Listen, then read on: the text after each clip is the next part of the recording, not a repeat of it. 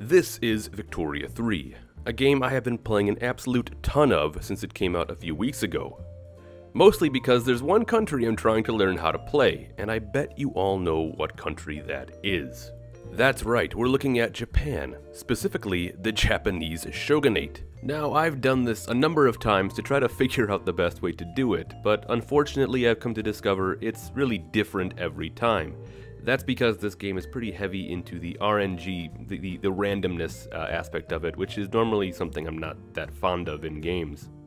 But, with that said, I'm going to go through here today what I kind of have been doing to modernize the shogunate and bring it up to the 1800s standard here. And really the main goal here is eliminating the power of the shogun. However, this channel is called the shogunate, so I don't want to overthrow the shogunate necessarily. I don't want to go and try to achieve the Meiji restoration event, which is totally possible and doable.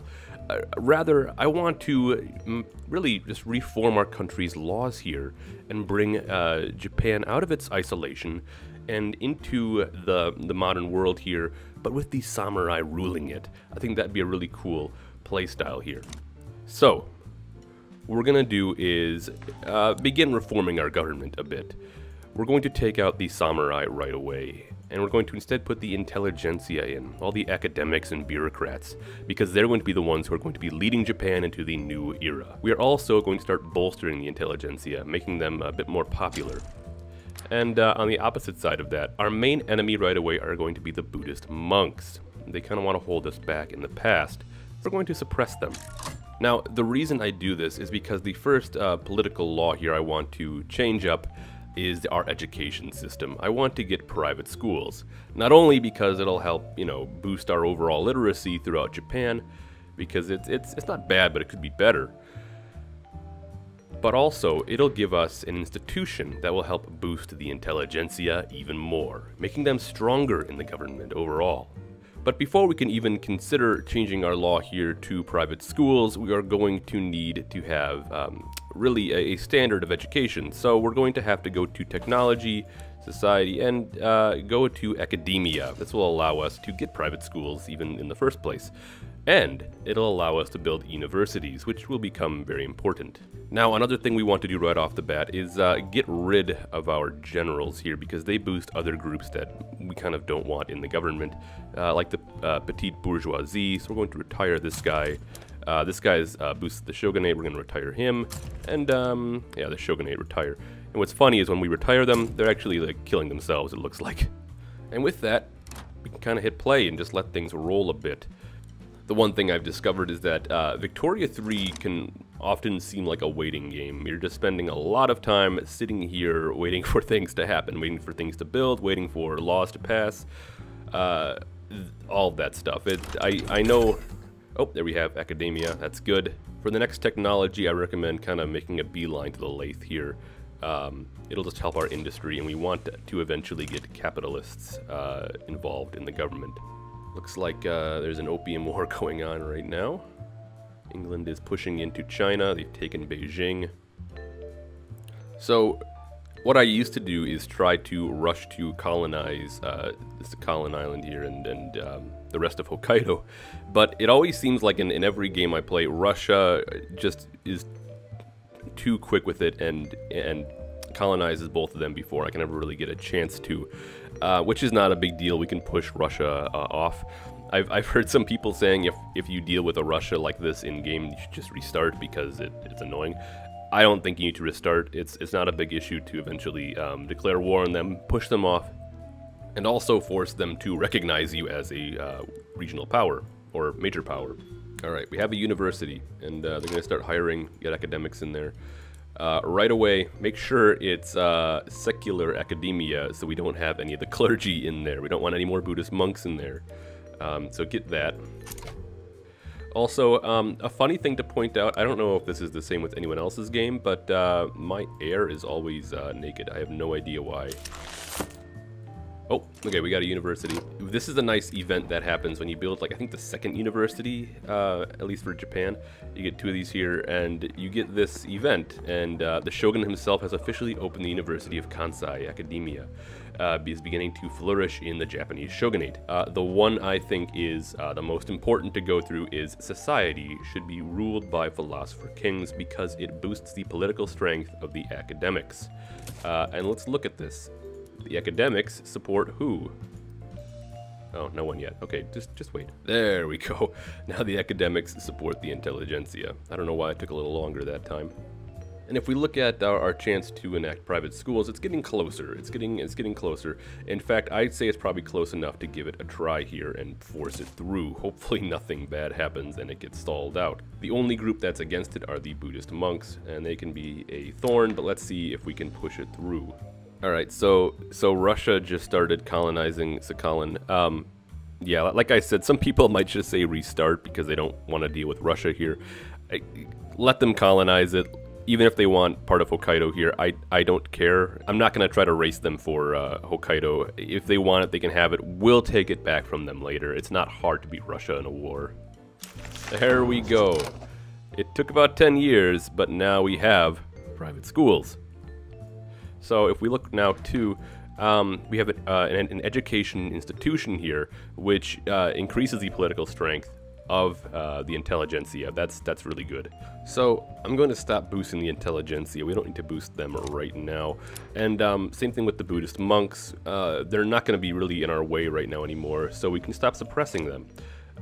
Rather, we're going to start boosting the peasants. I've done this a number of different ways, and you can either suppress the peasants or boost the peasants because you both need the peasants high to get out of traditionalism and get to like agrarianism, but then you also want to beat the peasants for getting out of isolationism and into mercantilism. It kind of just depends which one you want to go for first. I'd say for the money you could earn, because you earn a fair bit more with agrarianism, you probably should go to get to agrarianism first before you try to end your isolation. So let's bolster the peasants. Let's also put the peasants in the government and take out the intelligentsia. We're also going to need romanticism. I could have gone for this earlier, but I didn't. I was focusing on some industry stuff. This is what we're going to need in order to get to agrarianism. So now that we have romanticism, we can try to get out of agrarianism. There is a pretty heavy opposition to it from the shogun himself, which is going to be problematic. But let's try to push it through anyway.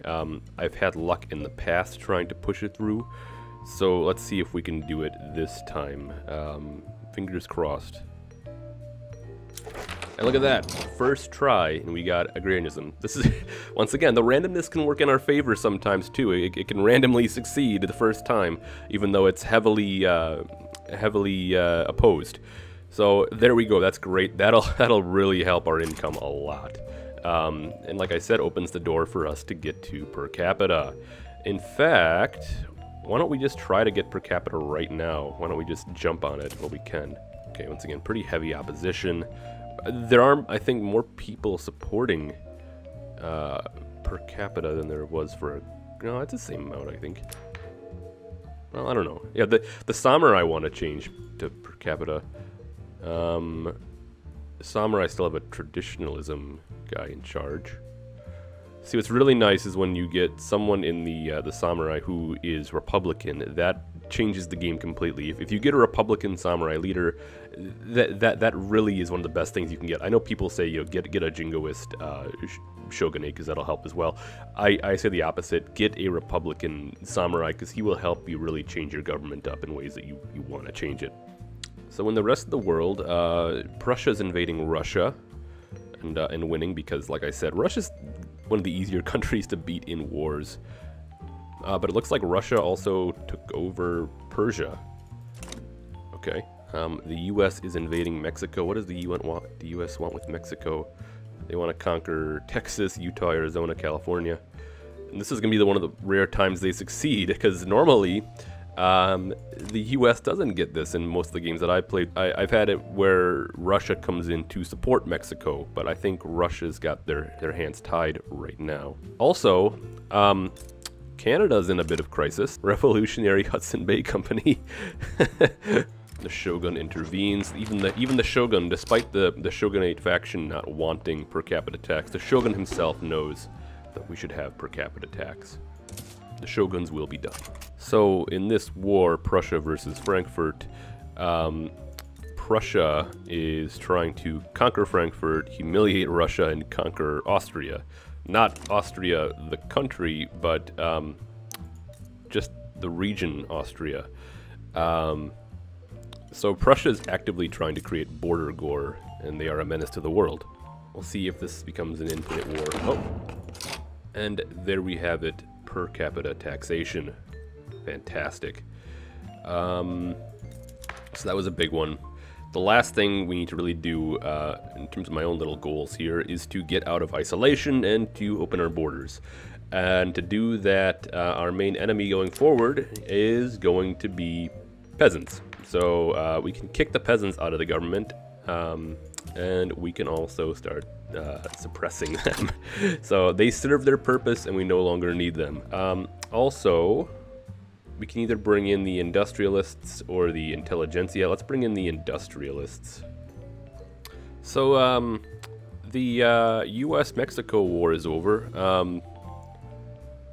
I'd say they won, but I don't think anyone really won here. So the only person in the government who wants mercantilism is the industrialists. And of course, the peasants oppose it. They're the only two who are going to be involved in trying to deal with it and open the country up. I'm surprised the shogunate doesn't want to keep isolationism. I guess they don't want to enforce sakoku all that heavily. It's just the peasants who want it. Oregonian military revolt. What? What? They did it! They did it! Look at them. Prussia took Austria. That's like the biggest humiliation right there. Austria doesn't even own Austria anymore. What they should change their name. Like what could they be now? Just Hungary? Bohemia? Tyrol? Because they're not Austria anymore. Austria is not even owned by Austria. Time for a little bit of rebranding. There we go. We now have mercantilism. That is huge. Okay. So now we can trade with the rest of the world. The last major thing now to climb out of is migration control, which once again the peasants oppose. So we're gonna hop on that one right away, just to do it. And then our entire economy and taxation, all of it will have been reformed, and we're still the shogunate. We've essentially fully opened up the country. Boom. Migration controls. So that is really the last major thing to do. The country is completely open. We have a functioning economy and trade. Our taxes are better. Granted, I haven't been really flourishing on the economic side of actually making the Japanese economy as good as it probably could be, but I managed to keep things afloat. We're not terribly in debt or anything. We're earning money. We have a surplus. And this is where you can start taking the direction of if you want to do the Meiji restoration, or if you want to, like I said, I kind of want to stay with the shogunate, but I do want to reform things a bit further. I don't have to do any more. At this point, I can kind of pump the brakes and we can be, you know, an autocratic monarchy with everything opened up. But let's see how far we can really take things here. Let's see what we can do. And now we have landed voting. So this is really our first step here towards moving out of autocracy, changing things up. We're gonna have an election soon. We have political parties, as you see now, and right now the Imperial Way party is heavily favored. I think the reason for this is because the type of voting we have is landed voting, so the people who own land or capital property are given votes, which in this case would be the landowners, the shogunate. So it makes sense that they would get the majority of the vote. Oh, it makes a ton of difference. I mean, like, what is that versus if you change to that? Like, That's such a weird way to show things in the blocks. Yeah, definitely. Let's keep the circles. Oh! We have a Republican samurai. This is everything. This is... He wants to join the Imperial rule. God. Well, look what we have here. The serfdom has been abolished. So that should majorly reduce. Yeah, so they completely lost 50% from that. But the struggle continues. All right, so there's a revolution brewing. This is we're gonna let it happen. We're gonna let it happen. And we're gonna try to win it if we can. Okay, so here we go. That, and on top of that, we're also going to make them the best we possibly can make them. And give them all mobile artillery. So our army will be as advanced as it can possibly be. We're also going to bump up military wages too, so the samurai can hit a little harder. Yeah, see, we updated our military after the fact, and they're just attacking us with peasant levies. Our boys are tired. They're slowing down. It's okay, I'm going to take this other army here and make him push as well. Well, either way, they have capitulated. So now peace can be returned. The shogunate now is... They're not marginalized yet, despite only having 0.4%. Look at the shogun. Look at the look at the shogun. Oh my god.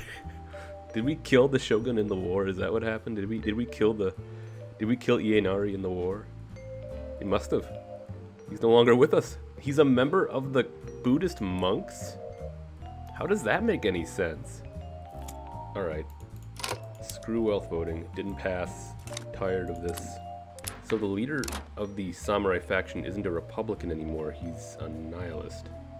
I'm not a Democrat either. I'm a nihilist. So Russia's at war with France.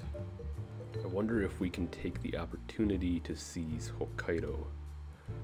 So we're going to do a conquer state just for Hokkaido. Maybe also, screw it, let's try to take Sakhalin as well. Why not? War with Russia. Look at all their puppets coming in. What? Why do we still have peasants? Hang on. Oh my god, all of our...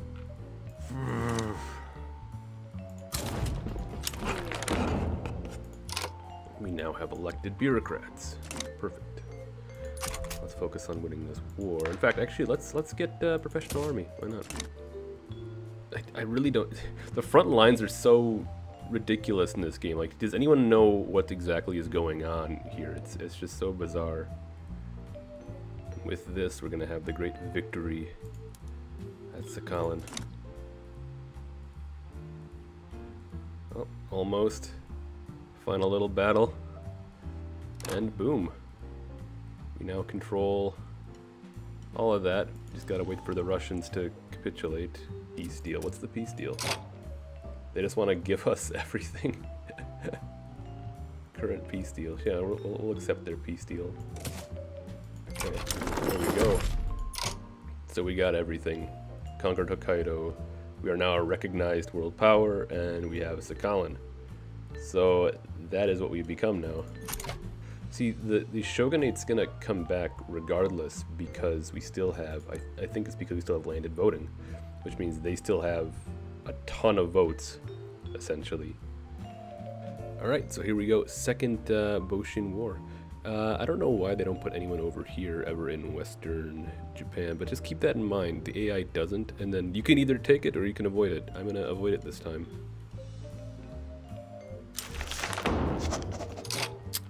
We now have the Parliamentary Republic, but we have to win the war. It means nothing if we don't win the war. It's beautiful. It's all coming together after 2 civil wars. But still, why do these guys do this? They all just leave the line after a while. I've had this happen so many times. Like, why do they... Like, what's the deal? Okay, marching on Edo for the 2nd time in, I think, a decade. Maybe 2 decades, I don't know. Doing it again. There we go. Ugh, the war is over. And we are the same color as England, which makes us look like a puppet of England. I love it. We're just gonna ignore that. Everybody's happy. Samurai Republic.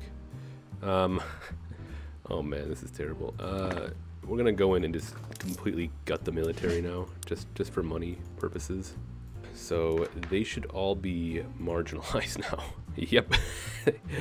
They are all thoroughly marginalized. Okay, which is fine. We have our republic. It's 1886 and there is still no Germany. Alright.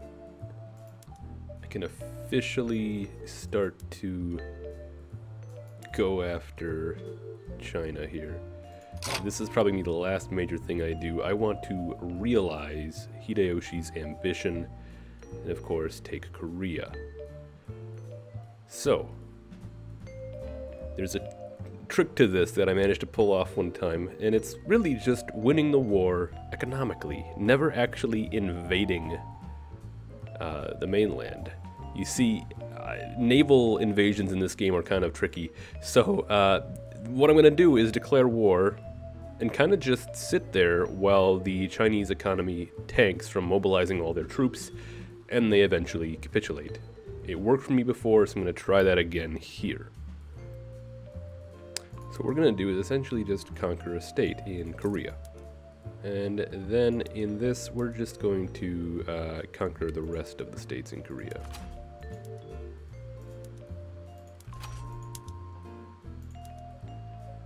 Or I guess just half the states because we don't have enough political movements anymore. And we're at war.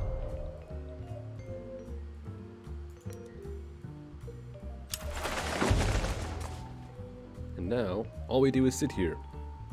This is all we do. And we watch the cost of their war skyrocket, and eventually they give in. This is the easiest way to win a war. It takes a while, and it's the cheesiest way to win a war too. But because naval invasions are kind of a complicated thing, at least from my own discovery, and I know other people have been complaining about it too, this is the way to kind of cheese a landing and get yourself a foothold in the continent here. I'm gonna start bolstering the shogunate. I want the shogunate to be back in power. I just want to keep the republic. It's a weird concept, I know, but it makes sense to me. So we are just about at the end of the war here, and I just want to show we haven't paid anything for this war, and the Chinese and Koreans have paid upwards of 6 million. No one dead, no one wounded, not a problem at all. But the massive amount of money they have paid for their army, which has completely just ruined their country to the point that they are about to capitulate, probably.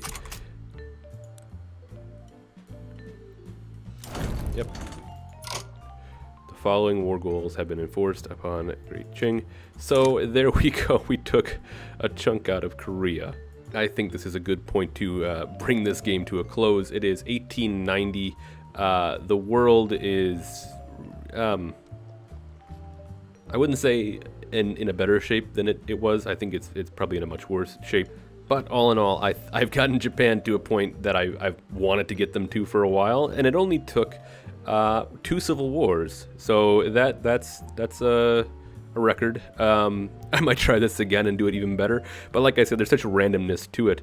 The important thing to take away, though, is that I have the samurai back in the government. They're slowly gaining more power, but we are a republic. And of course, with the samurai coming back into power, maybe they will eventually rise up to the point where they will be the ones in charge of the republic.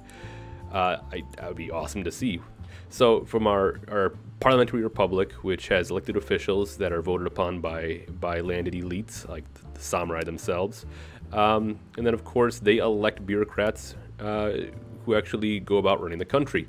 We also have a professional army, we have secret police, and we have private education. We don't have the serfdom anymore, and basically we have our entire economy opened up. So this is really everything I wanted to have happen. Unfortunately, it took until 1890 before we got to this point, and I could play past this point too, and really try to expand more into Asia. But I'm at a safe point here. I have a massive amount of gold reserves. I'm actually building more gold mines in Hokkaido. That's why my income is like that. But I have a massive amount of gold saved up, so I'm not worried about that at all. If we wanted to, and as you can see right here, we could go down the path right now for the Meiji Restoration, granted in 1890, but we could do it. The only thing we'd have to do is just go and take the shogunate out of the government. I purposefully put them in the government, but if we wanted to, we could kick them out of the government, and this event would start going again. It would start ticking. It takes about 10 years for it to go, and then you get some events after that has you abolish the samurai. It's really straightforward once you get to that point. It's just getting to this point where you could do that. Now, I'm not going to do that, though. I don't want to have the Meiji Restoration. I want to keep the shogunate in the government, and hypothetically, they could rise up again to once again rule the government because we still have landed voting. So it's entirely possible. But either way, this is what I've been able to accomplish after playing a ton of Victoria 3 to try to figure out ways in which I could accomplish this. Could I have done it better? Absolutely. But the random nature of how this game works in terms of managing your own politics can be such a hassle to deal with that it's hard to have predicted what to do. Either way, I hope you enjoyed this video. I hope you enjoyed watching Japan become a proper samurai republic. And thank you all for watching, and don't forget to like, subscribe, and ring that notification bell if you enjoyed this one and found it to be entertaining.